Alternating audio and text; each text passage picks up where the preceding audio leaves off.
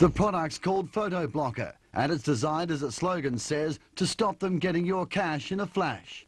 It's a new formula that, when sprayed on number plates, makes them invisible to red light and speed cameras. In other words, speed past a camera, fail to stop on the red, or ignore the toll booths, the photos come out blurred and you've got every chance of escaping a hefty fine.